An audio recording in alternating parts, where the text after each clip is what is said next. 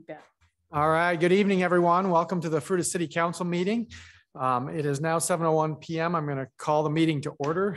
Deb, would you please call roll? Councillor Buck. Here. Councillor Lenhart. Here. Harvey. Here. Fry. Here. Councillor O'Brien. Here. Freeman. Here. All right, if you'd all please stand with me for the Pledge of Allegiance. Pledge allegiance to the flag of the United States of America and to the republic for which it stands, one nation, under God, indivisible, with liberty and justice for all.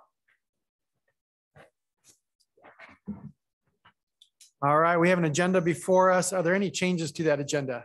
No changes to the agenda, Mr. Mayor. All right, do we have a motion to approve the agenda? So moved. Second. Councillor Lenhart. Yes. Councillor O'Brien. Yes. Councillor Harvey. Yes. Councillor Cry. Yes. Councillor Buck. Yes. Councillor Freeman. Yes. Motion passes 6-0. All right, tonight we've got one presentation, and it's something we haven't been able to do for a while. So it's really great to get back to recognizing our students and teachers with our student and teacher of the month for October. This evening we've got Rimrock Elementary, and so I've got a couple certificates here, and I'd like to read those and then have the recipients come up here to the front. I'm sure there'll be some people that want to take some photos in that of it. So the first one that I've got is for our outstanding student. And I want to make sure I get this right. Is it Renan Pryor? Renan Pryor. All right. You want to come on up?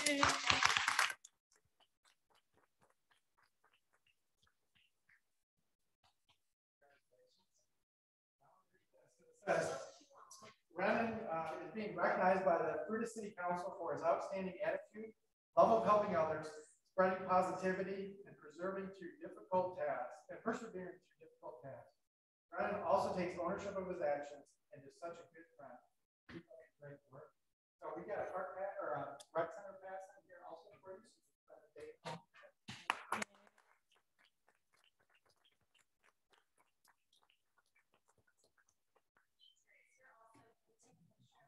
Yes. Absolutely. Sure. And the principal, and come on up. Should I go up front? You want to go front or just stand back here? Got the whole fam. Yeah. Squeeze in. Thumbs up and cheese. Thumbs up and cheese. 1, 2, 3. Awesome. Buddy. All right.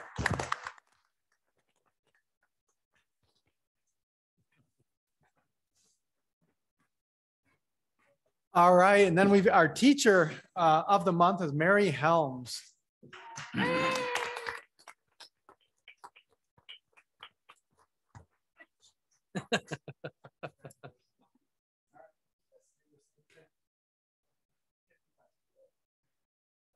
we're Rimrock Elementary School. We're doing in recognition of always being helpful, students' best interest in mind, and going above and beyond to help our fellow teachers and students.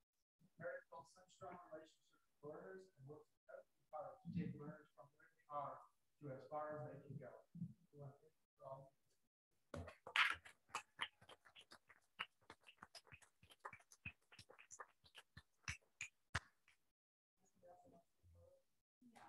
Oh, okay.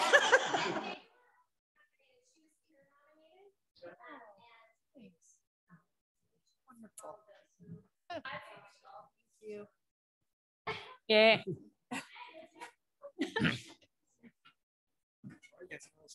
I know she helps all the teachers. Let me tell you. I just didn't know we were doing that. So okay. Oh, you guys are so cute. Oh, we'll leave it like this.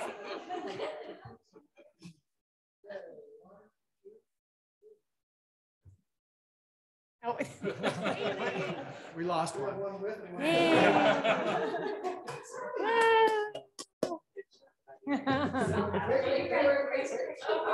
Oh, well. Thank you guys.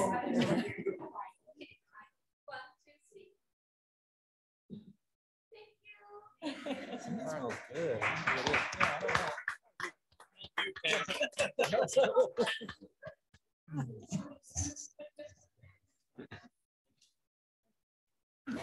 All right. Well, thank you, everyone. It's great to see the students and the teachers out here. And with that, we're going to move into our public participation time. So this section is set aside for the city council to listen to comments by the public regarding items that do not otherwise appear on the agenda.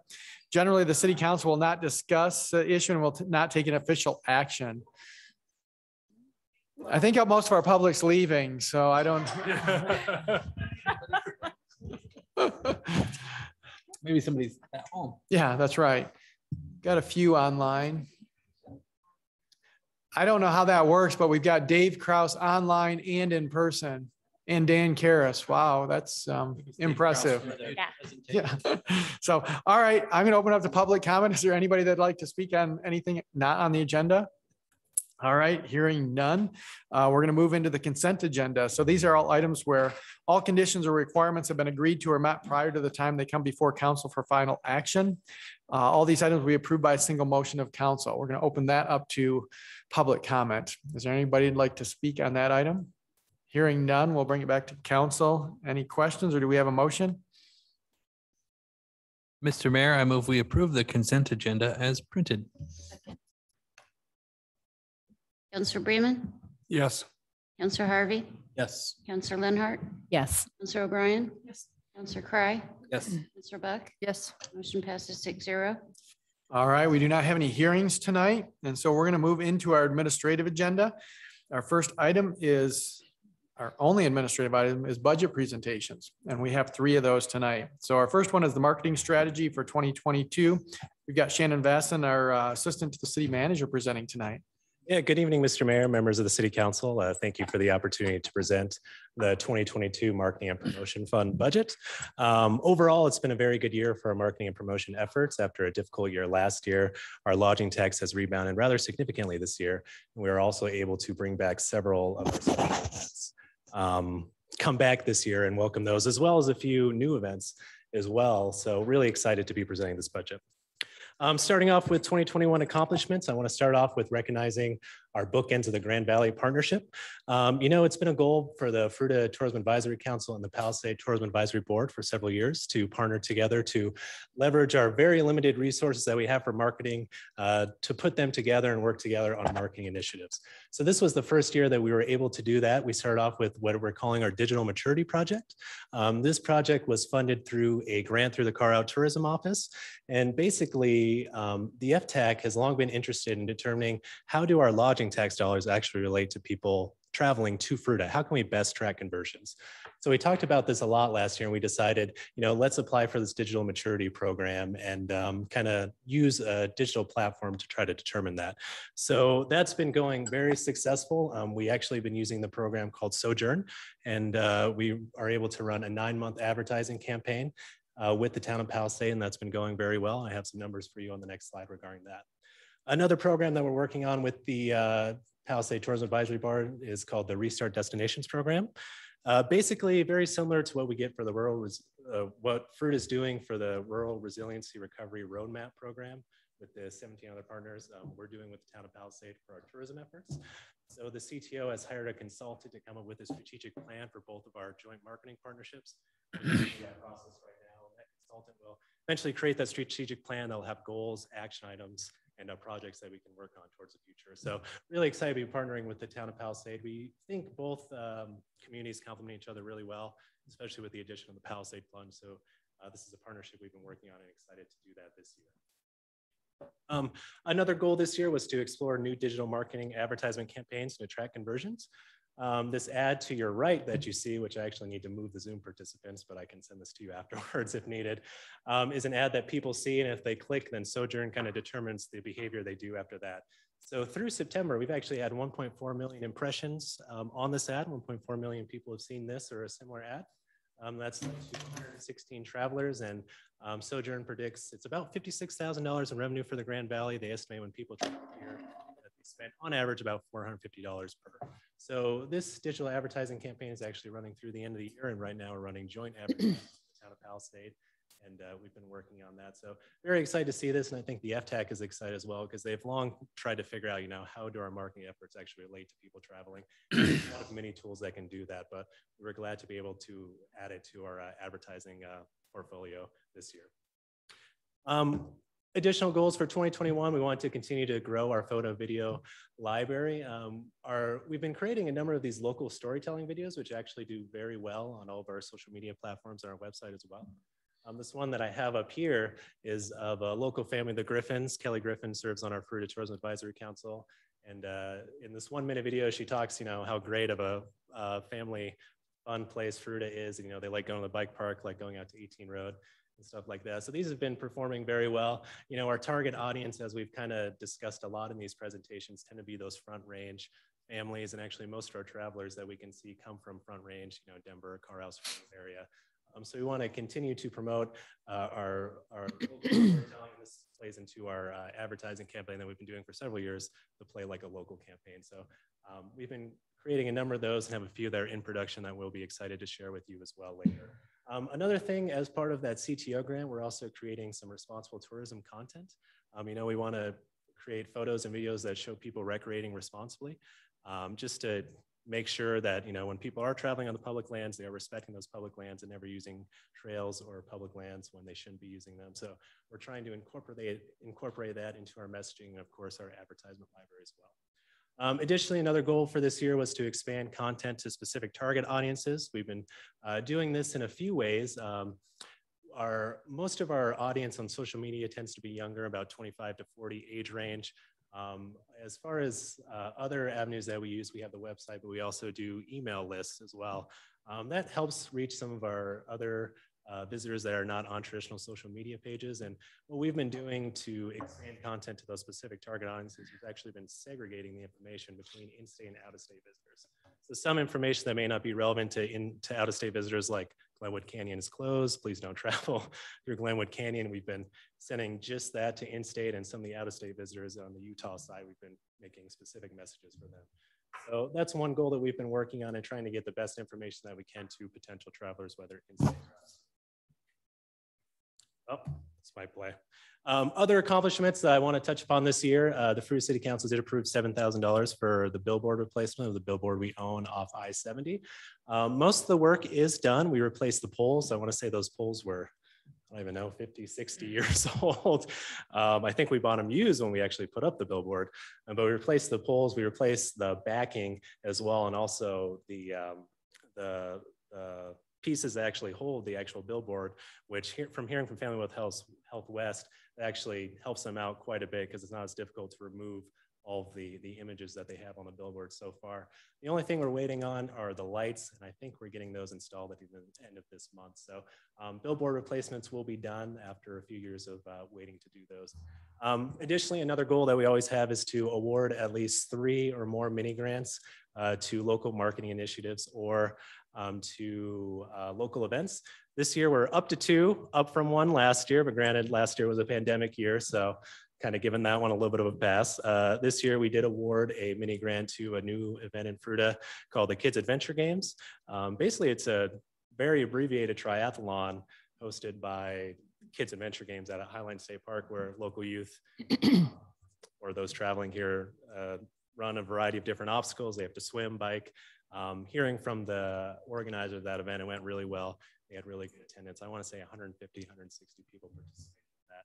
So we awarded a mini grant to them, and another mini grant that you recently approved at our last council meeting was to create a mural at the Fruita Copper Club to kind of add to the flair of downtown Fruita. Additionally, as Mayor Kincaid knows, I'm not sure if I can say this is an accomplishment yet, but we're going through our consultant selection process. There has been a lot of discussion on that. We hope to wrap that up within the next week or 2 and bring that contract to the City Council for approval. We estimate maybe a 2-year contract, so we'll bring it to you. In addition to that, we also have been working on other new marketing initiatives. One thing we did this year is we actually gave away a trip to a local Front Range family to come to Fruita. We did that through an email blast to the Carlhouse Tourism Office, and I think they're coming next month.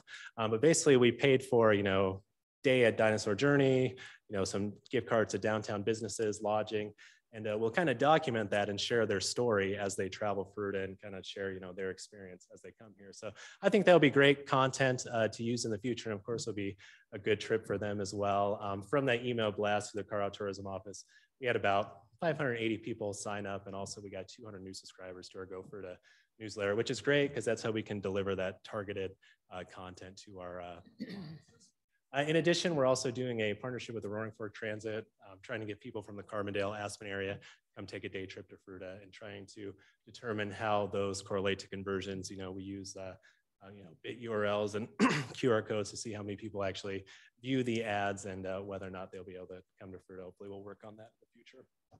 So moving on to 2022 marketing and promotion budget highlights. Revenues, as I was saying earlier, lodging tax has rebounded significantly in 2021. Through July, it is up 146% over 2020. And even through 2019, it is up 30%. 2019 wasn't our best year for the lodging tax, but I want to say it was very close, maybe $5,000 or $6,000 off. So we're trending very well. So we have $137,000 in projected revenues, projected expenses. We have $137,000 as well. Don't know where Margaret is, but I think that is a balanced budget. And you will notice our expenses are decreasing this year while our revenues are increasing. That's because last year the council did approve the FTAC, the ability to use fund balance to help supplement our efforts. Due to increased revenue and decreased expenses, we budgeted pretty conservatively last year or this year. We probably won't need to pull from that. So the decrease in expenses is due to that. And of course, we're closing out the grant through the Colorado Tourism Office. So yeah, with that, we're predicting adding about $41,000 to our fund balance, bring it up to 203. What we're going to spend that money on is a great question, but we'll continue to talk about that. Other highlights for next year, we have about $80,000 for our advertising promotion efforts. $65,000 of that will go to our consultant that will implement our marketing plan, which will be discussed when we go over the contract with the council. We've also set aside $10,000 for to update our Go Fruita website. We think it could be more user-friendly. We could also clean up a lot of the broken links, a lot of the broken pages. And also we could probably make it more easier to update in real time. We'd like to look at, or during the pandemic, we were looking at what a lot of other organizations were doing. I think just do the functionality of our website, we don't have that ability. So we set aside $10,000 to do a complete redesign. That's something that the FTAC has really wanted, and I think will be a good addition to our efforts. And we have an additional $5,000 just set aside for miscellaneous marketing efforts. Mini grants, bringing that back up to $4,000. Hope that somebody applies for that money. Special events. The FTAC every year does fund special events in Fruita. This year we received 8 applications. The FTAC did recommend funding all 8 applications with a few minimal changes. The applications are listed up here, but I will note 2 new events that are being funded, the Co-To-It and the Roxy events. That's the desert gravel race that brought well over 1,000 people here in May. And the Rexy event, I'm not sure what the attendance is there, but that's actually being held at the end of this month. So it'll be interesting to hear from Desert Gravel to see how that one. I think that one's much more intense. I think the minimum's like 200 some miles on a gravel bike. So I don't know if that'll bring as many people. But yeah, you can see the events up there, 18 Hours Fruita, Riverfront Concert Series, Co-To-It, Fruita Fall Festival, Rimrock Rodeo. And then the other 3 events, the FTAC did recommend continuing to fund the Fruita Farmers Market, Mike the Headless Chicken, and the Thursday Night Concert Series, bringing our total to $25,000 for special events next year. Finally, talking about our 2022 goals, we want to complete and begin implementing the strategic marketing plans for our bookends of the Grand Valley. Very excited to be working on our consultant with that, and we hope that probably early next year, they'll have that strategic plan done and we can actually apply for grants or fund projects based upon the feedback from that strategic plan. As discussed earlier, we want to revamp and redesign the gofruita.com website just to make it more user-friendly, clean it up a little bit, and also to improve how it looks on mobile, since we're finding a majority of our users actually view website on mobile devices as opposed to a URL, but I think it's just kind of how people get their information now. Additionally, we want to continue to evaluate different marketing tools for conversions.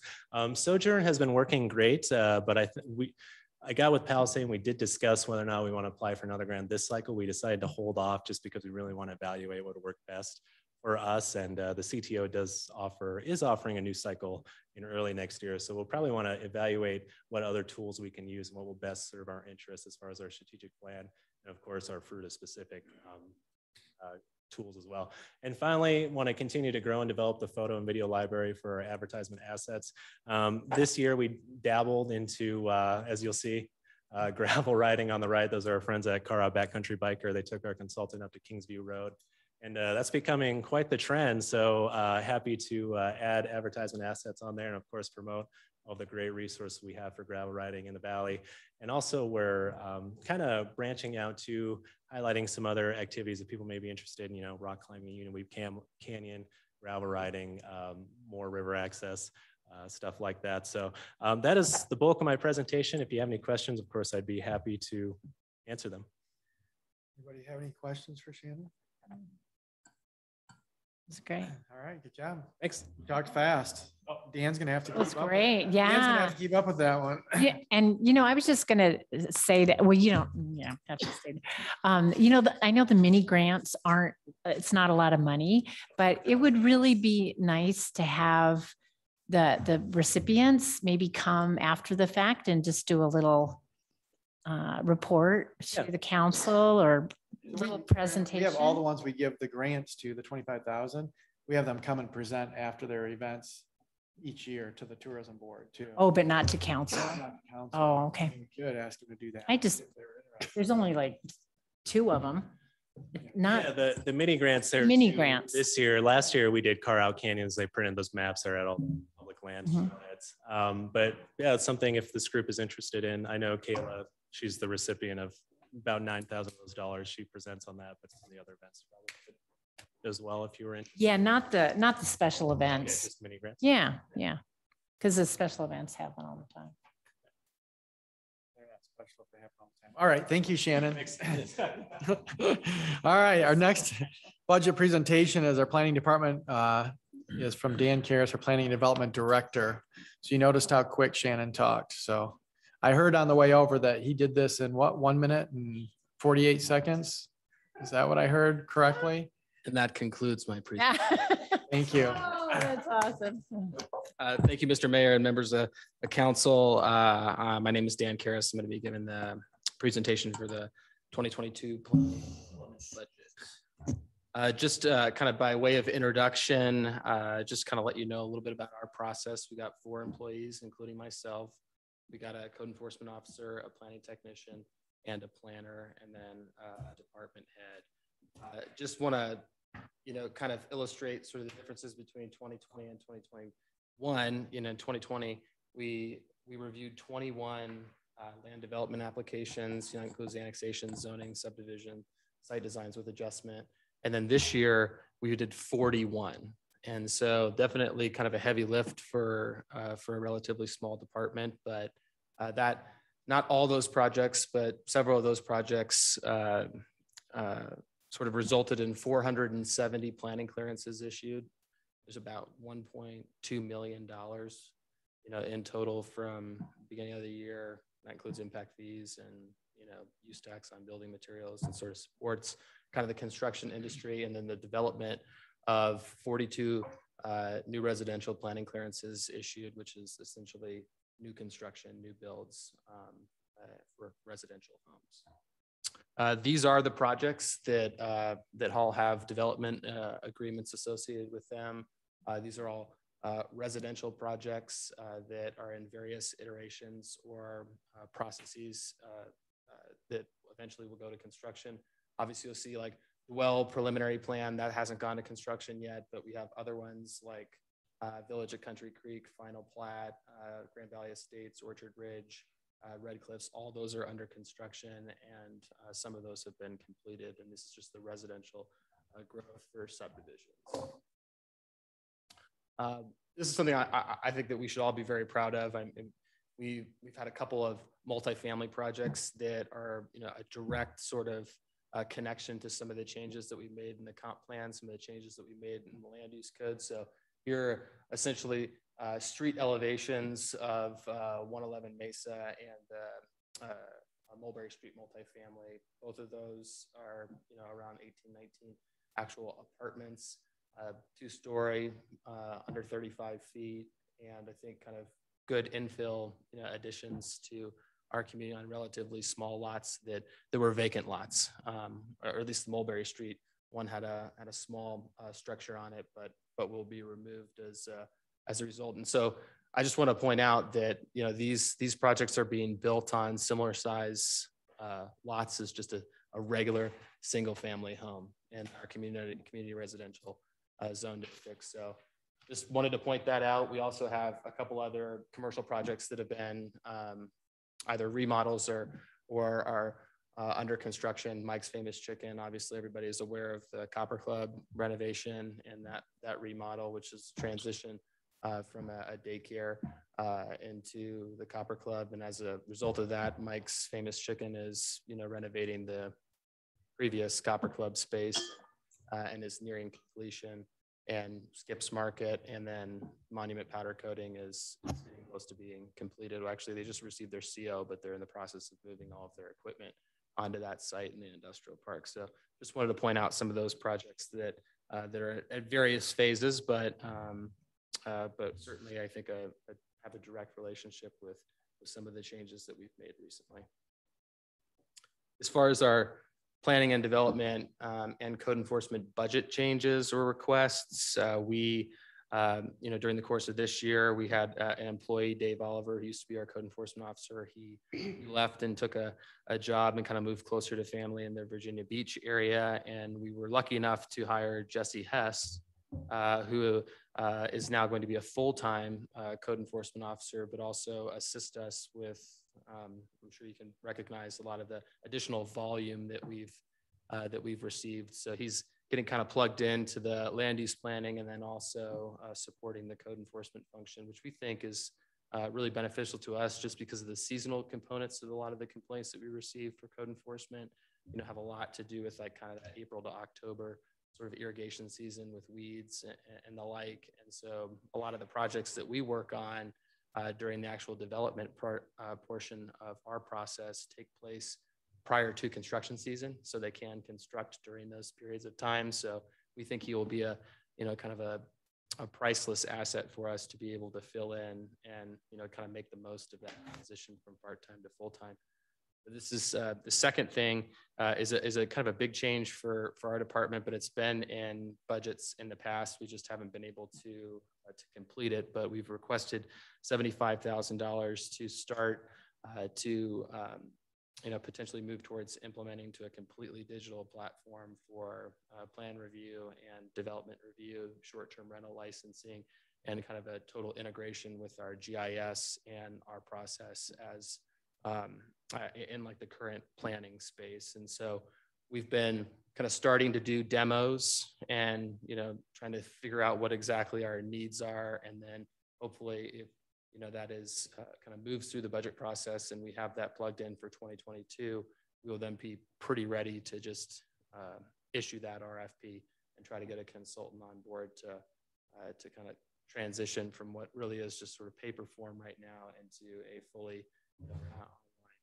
platform. So we're really excited about that. This third thing is not in our budget. It's in the CIP, but we certainly are going to be working on getting an RFP issued for the grant that was awarded to us this year for the Mulberry outdoor spaces. And that's not for construction, it's for design. And that'll be a pretty, involved community process to see what sort of amenities we would like to see if that space were to transition into a full-on enclosure that would be year-round. And, I'm sure council and members of the downtown business community will be very involved in that. And so, we'll try to make that as transparent as possible. Goals for code enforcement.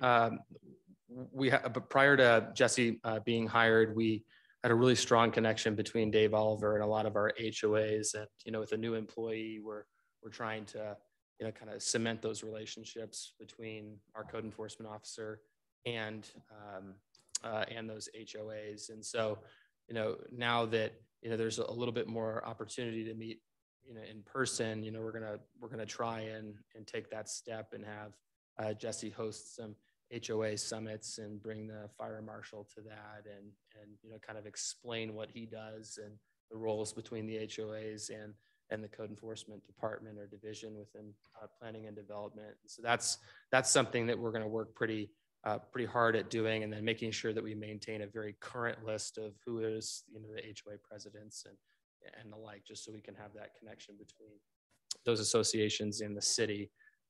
Jesse has really taken kind of the ball and ran with the short-term rental licensing. And so he's actually going to maintain and do the licensing and inspections annually for all the short-term rentals that they get licensed within the triangle, but also the ones that are licensed outside of the triangle. And he's actually done all of those already and is getting ready to do those in the first quarter of 2022. So at a meeting, I believe next Monday, you know, we're going to you know, kind of put him in front of the council and explain kind of what our strategy is for how we're going to do those inspections and annual licensing, get feedback from the council, make sure that that aligns with the direction that we received earlier this year. As a part of the development review software, we also are going to try and use an additional module, which most of the software applications have kind of a suite of things. But code enforcement and complaint software will be embedded into that development review and overall permitting software that will be, you know, striving to implement in 2022. So that will be a part of that. So it won't just be planning; it will be, you know, likely a lot of the civil review and engineering, and then also the code enforcement component as well. For planning and development, you know, at not our next meeting, but in 2 meetings from now, we'll be putting together, you know, the entire land use code for the staff to recommend before city council for approval. It's already gone to planning commission. So that's going to be a big piece. That's kind of 2 huge projects, comp plan and code, you know, kind of in completion. So that's going to be you know, kind of a big end to what has just been a massive lift for a relatively small staff. So you'll see Jessica come back before the council, who's our planning consultant from Design Workshop, make that presentation, kind of align it with the feedback that we've received from Planning Commission and council, and that will be before you later this month. And then another big goal for us, it's also kind of a performance measure, but council's very well aware that we're working and exploring kind of all avenues with attainable and affordable housing and the strategies that come from ownership and for rental product. And, you know, we're really hopeful and glad that we're kind of clearing the queue a bit with some of the other planning efforts to, you know, kind of dig deep into, you know, what it's going to take to stand up what really is going to be kind of a new chapter for Fruita, and hopefully supporting that effort in a very meaningful and financial way. And that concludes my presentation, and be happy to answer any questions that the council might have. Do you have any questions for Dan? I don't know where the Mesa and Mulberry multifamily units are. How do I miss that? Where are they? So they're on South Mesa. It's 1 lot north of 6 and 50 and South Mesa. So Fiesta Guadalajara. Yeah. And then the Mulberry one is just to the east of those Mulberry Street homes, the 5 homes that were constructed in 2019 and 2020. Those are the ones? No, it's just to the east of the ones that were constructed. So, how soon do they start construction on those? They're hoping to start within a month. Oh, they're approved. They haven't started building yet. Oh, I thought you were saying they were done. I was like, how did I not see that? One is that lot that had that oval cement thing on it. Got it. Okay. Right there. What I mean is that's that, you know, I mean, they have to get through the land use process and the plan review at the building department, and they're going to start doing some clearing and grabbing utility work and foundation work here within the next month or so. Sorry. Questions for Dan? No, but I'll just say, can I give you a compliment? Not even about tonight, but at the Economic Summit, he was so good. I was so proud to have you up there and not a different person that was up there that could potentially been here. Oh, no, that's not even close. No, that's not. But no, Mike. We haven't been on council long enough to know. Dave what did some of us have no. Dave did a great job, and I Dave. told Mike that we're probably gonna have to pay him more money to keep him because he's kind of this rising star in this whole thing. So good job. Really appreciate that. Yeah. You. All right. Thanks, Dan. for keeping on task tonight. You could get them to turn red. All right, with that, we're going to move into our next budget presentation. The bar has been raised really high, so we're expecting great things here on our police department presentation. We've got Dave Kraus, our chief of police. No, quality with speed. We're not going to, we don't want to sacrifice quality.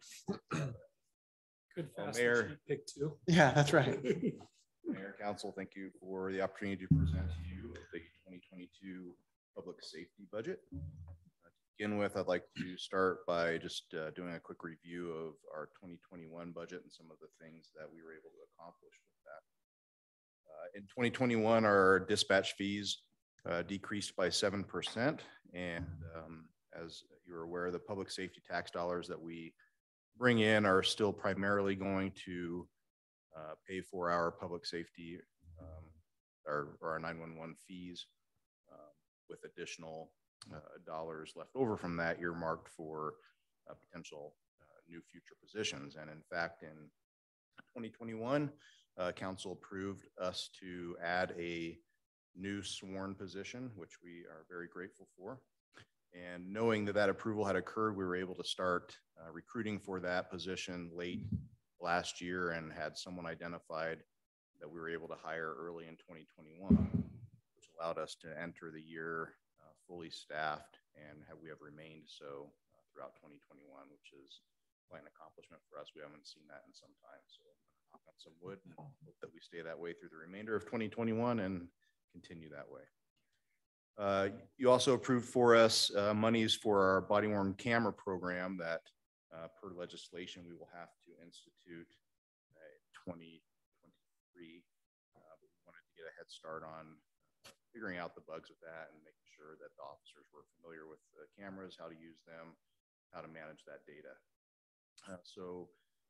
With that funding, we did in fact contract with Axon, who was previously Taser, to supply both the hardware and the digital evidence storage for us for body cameras.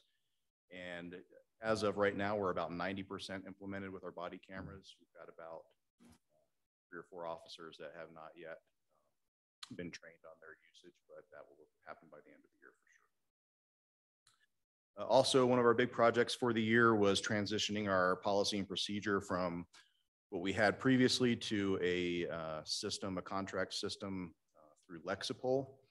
And one of the benefits of that particular organization is that they regularly provide updates on not only statewide but nationwide police best practices, as well as legislation that we have to follow in case law. So that's automatically updated for us in our policies, and we can roll that out to the officers with some training. And we successfully implemented that just about 2 months ago. And we were also, with that, we're able to post our entire policy manual on our city website. So for ease of access for the public as well as transparency, we wanted to make sure that was available. And it is, with Shannon's help, we were able to get it on the city's website. And so all 487 pages of our policy manual are on there if you're interested in some exciting reading. You're not covering that tonight? What's that? You're not going to cover that tonight? Well, a little bit, maybe. Just the first 200 pages. And also in 2021, we had 1 replacement patrol vehicle. Looking at our 2021 performance measures, some of the things that we were looking at trying to do this year, one of the things that we actually didn't have to do, thankfully, was to utilize some more out-of-the-box thinking on recruiting strategies. And since we were able to enter the year fully staffed and continue that way, that's been unnecessary for us. Again, we updated our policies and procedures and published them on the website, got the body-worn camera system rolling, and all of our police blotters, in addition to the policy and procedures, we also post all of our police blotters weekly onto the city website. The timer? Sorry, that was my considerate phone. Our feral cat issue is still in progress. Stacy has made some great strides along with the help of Councilor Leonard for engaging with some citizen groups that are interested in helping us tackle this problem. And I think, we've got some good plans in place, and it's just a matter of working continuously with those groups to see those through. And I would expect that when the time comes in the budget process, you may be hearing from some of those community groups for some of the citizen or the community grants that are available. Our school resource officers are continuing to make sure our officers are familiar with all of the school campuses in the event that there's an emergency or just any kind of a need for officers to respond. It's important for us to be familiar with those campuses as well as the administrations. So we've done that training and are continuing to do that. In investigations, we wanted to make sure that our detectives who get information from other agencies and jurisdictions are sharing that information with the patrol officers. And they've been doing that regularly and are continuing to do so. And one thing we did not quite accomplish in our traffic and patrol division was our goal of Lexipol has a feature where they issue training bulletins, and we can have as many or as few as we want of those. And our goal was to do at least one of those a month with the officers, but because our implementation was delayed in getting Lexipol established as our policy, then not engaged with the training part of that yet. The actual implementation of the policy was pretty lengthy and time consuming, making sure we go through all those policies and that they are what we want for our community, and making any changes that we needed to do. So we were a little bit delayed in getting that. Looking on to 2022, not a lot of big ticket items or anything significant with the 2022 budget. Some of the highlights that you may notice in the budget document are our dispatch costs are increasing about 7 to 8% for 2022. We're not in line for any vehicle replacements, nor are we asking for any additional vehicles this coming year. There's a slight decrease in some of the service contracts with the Axon and Lexipol contracts because of the implementation fees that we had to pay in 2021. We don't have to do that in 2022.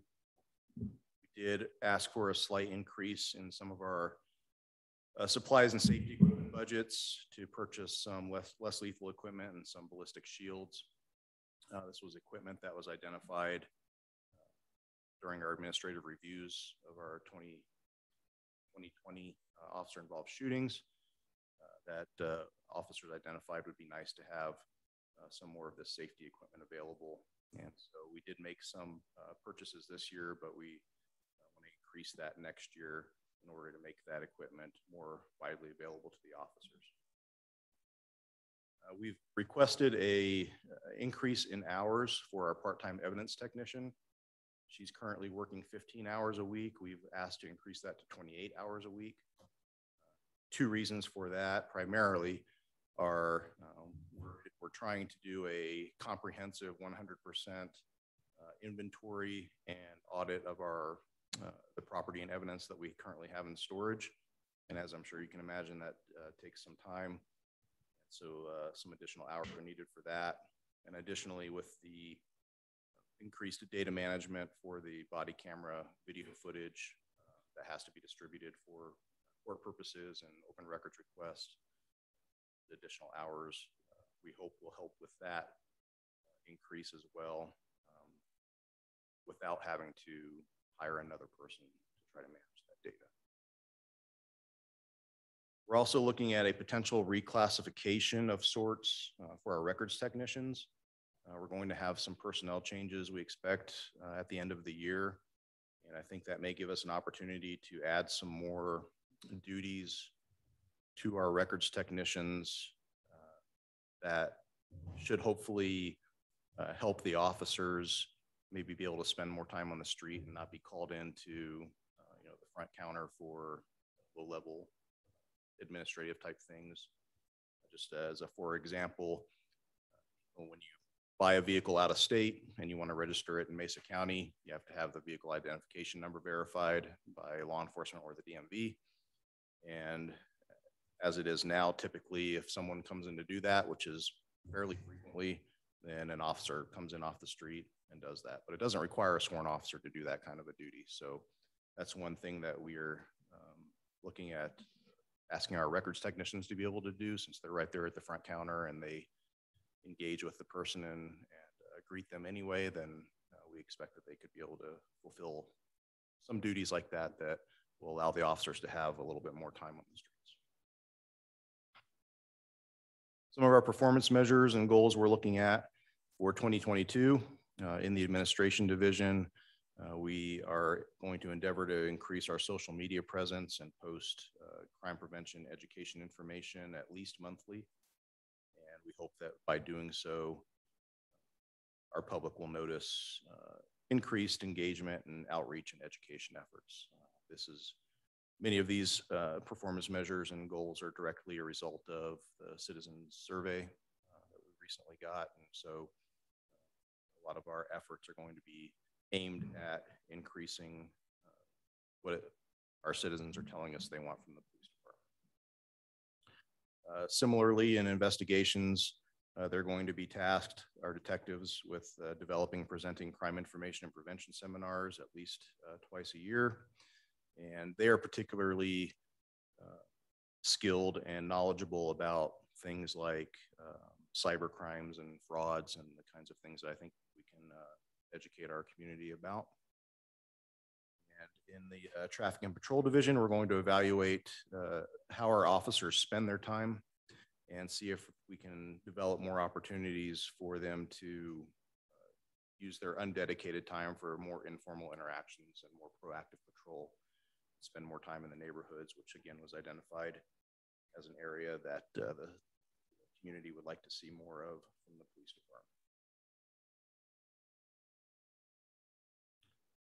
department. To end, I just wanted to share with you some of the comments that we received throughout the year. This is a very, very small snapshot of some of the things that our citizens have told us.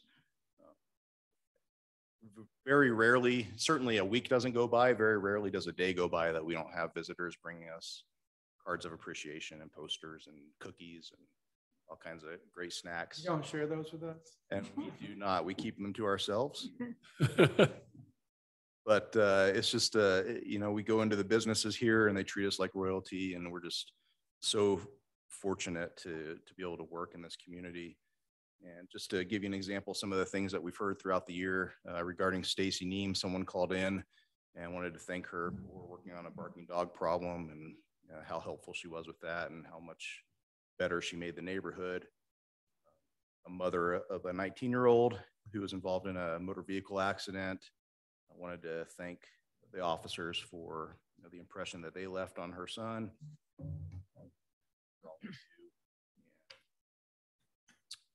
Especially, she pointed out, you know, some of the national narrative that maybe isn't so law enforcement friendly. She thought it would be nice for us to know how much the residents of Fruita appreciate us. Lisa is one of our detectives, and someone thanked her for her hard work on a case. It was a pretty significant home invasion robbery case, and the work that she put into it and how she made the victim feel important and respected. And then from our local emergency room staff, we got a shout out for 3 of our officers who went to help with an aggressive patient who had assaulted some of the staff there, and they were very appreciative of response and then follow up and visiting and making sure things were still going okay that night. So again, I think our officers would be really proud for us to share some of those things with you all, and so that you hear some of the things that we hear from our citizens, and just to share with you what I hear from the officers every day is how grateful they are to be working here in Fruita, and how lucky they know they are to be here as opposed to some of the other places in the nation that can be really tough. That's all I have for the budget presentation. If you have any questions, I'd be happy to try to answer. Just a comment, which is I know people appreciate the thank you notes back when stuff is delivered.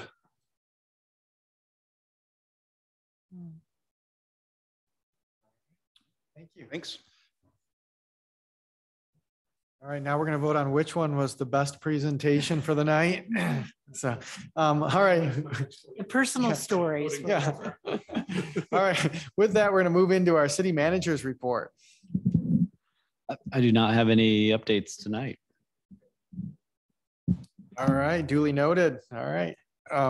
With that, we're going to go into council reports and actions. First one is Resolution 2021-29, supporting and advocating for the passing of the school District 51 bond measure 4B to rebuild Grand Junction High School. Do we have any more discussion on that, or do we have a motion to approve? Mayor, I move we adopt resolution 2021-29, supporting and advocating for the passing school district 51 bond measure 4B to rebuild Grand Junction High School. Second. Counselor Buck, Yes. Counselor Cry, Yes. Counselor O'Brien, Yes. Counselor Harvey, Yes. Counselor Bremen, Yes. Counselor Lenhart, Yes. motion passes 6-0. All right, our second item is a Housing Technical Advisory Working Group, a request to approve the appointment of those listed in our agenda with that. So, Mike, you've got. I need to double check, but I thought I noticed, and I could be wrong, but Kevin Bray isn't listed on that list, and he is part of that group as well. Okay. With those listed with the addition of Kevin Bray. Any discussion, or do we have a motion?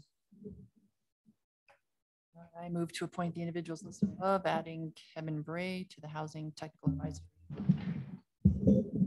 Second. Counselor Cry, Yes. Counselor O'Brien, Yes. Counselor Lenhart, Yes. Counselor Bremen, Yes. Counselor Harvey, Yes. Counselor Buck, Yes. motion passes 6-0. All right, with that, we're gonna move into our third item, which is discussion and possible action to consider a motion to convene an executive session to receive legal advice from our city attorney pursuant to CRS section 24-64024B regarding a real estate transfer fee and affordable housing program. Do we want to do any? Yeah, Mr. Mayor, I just realized that Oh. I forgot to put council reports and actions That's at the top. in the list Good for idea. the executive session. Before the executive session. Uh-oh, we're changing the agenda, but that's all right. All right, let's go. Let's go through. Just realized. Yeah, that's all right. I'm good with that. So we'll start down here with Matthew. Do you have anything to? We had the Western Colorado Economic Summit that I know a lot of us were at. I think that went very, very well. Dan, truly great job on that. We will be having interviews for 2 finalists for the executive director's position somewhere between the 11th and 13th of this month. All right, thank you. Heather? Nothing. Ken? Nothing. Kyle? I just wanted to report that the history fair went really well. There was 150 or 200 people that went to that at Cavalcade during Fall Festival. There's a ton of interest in it. A lot of oral history was shared with members of the board from the community. A lot of interest from the community in terms of sitting on the Historic Preservation Board, which is cool. And then just a couple more things in regards to the Historic Preservation Board. They discussed and took a vote that they would like to increase the potential number of board members from 5 to 7 to 5 to 9, just because of that interest. And there was also discussion about having the council liaison not be one of those potential 9 members and only vote if there's a tie. That way, if there's 9 members on the board or 8 members, and I wanted to bring that to you guys because I think the council has to ultimately approve that. I think it'll probably just be put into the new I don't know land what the use code. bylaws or what they, we'd have to find out. Shannon probably has those. Probably charter. Is it the charter?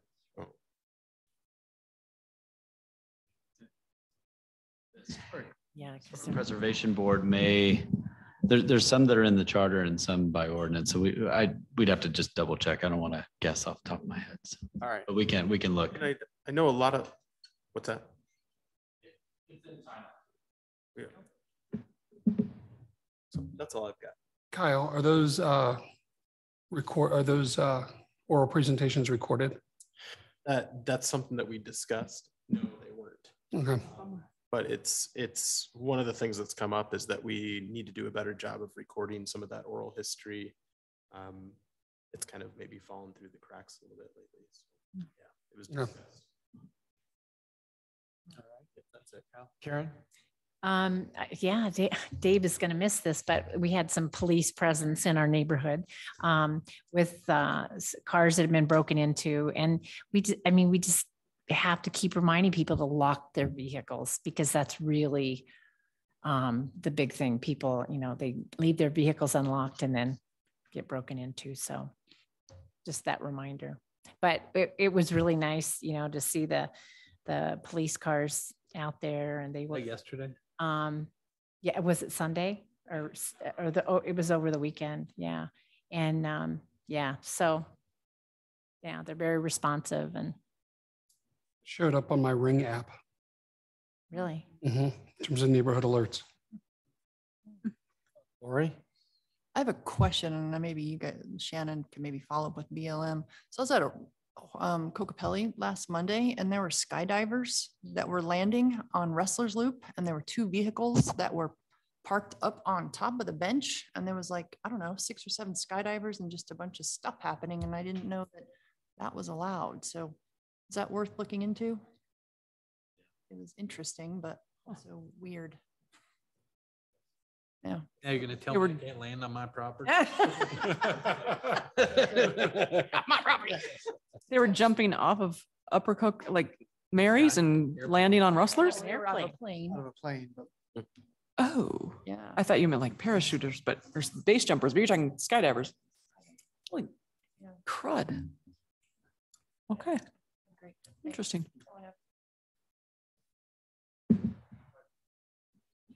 I sent you something for what you have to read for executive session, who's being invited into that. Oh, That's something all right. new we have to announce. Sorry. that's all right. No, I have my phone on silent, so I didn't get that. All right. Is that it, Lori? All right. The only things I've got a couple things. So one, I've been asked to present on Thursday to what's happening in our community forum panel with the other 2 mayors in the valley. Dave Krisney put that together, and it's kind of like a higher education thing. So Mike's helped get some information together for me on that. The other one Shannon touched on in his presentation, we had 4 interviews for different marketing firms. We've narrowed it down to 2. And we were thinking we were going to pick them last week at our meeting, and we're still trying to debate because we had a couple people missing from that meeting. So we want to get all their insight before we do that. Because one is Slate, who's going to stay here, and the other one's Colvita, which is another agency. And so we're going to have another meeting in the next couple of weeks just to bring to council kind of what we think is going to be best for us. So that's all I have as well. So with that, now we can move into the executive session. So we'll need a motion to. I move to move into meet an executive session to receive legal advice from the city attorney under CRS section 24-6-4024B regarding a real estate transfer fee and affordable housing program. Second. Counselor Harvey, Yes. Counselor O'Brien, Yes. Counselor Lenhart, Yes. Freeman, Yes. Fry, Yeah. Buck, Yes. passes 6-0. All right. That recording